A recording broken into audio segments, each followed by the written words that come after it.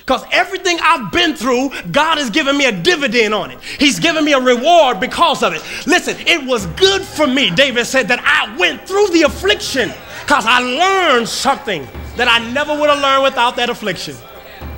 Amen, somebody. Proverbs 21:5 says it this way: the plans of the diligent lead to profit.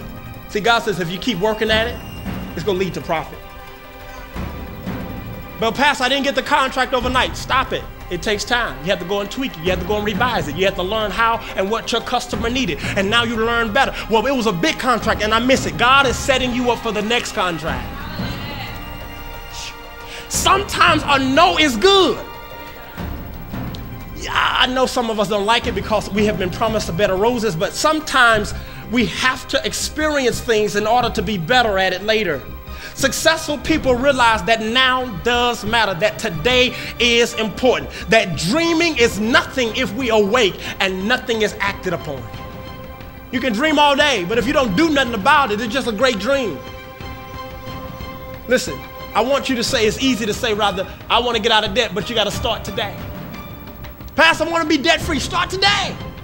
Start with the smallest bill first.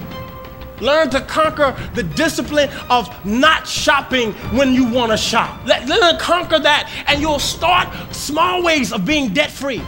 It don't happen overnight. The good life livers prepare themselves. If you want the good life, if you want success, if you want a debt-free life, if you want the corner office, if you want the house, if you want to mature as God's child, then prepare now. And lean in on God like never before. Listen to me. All the hard work without God is nothing but sweat.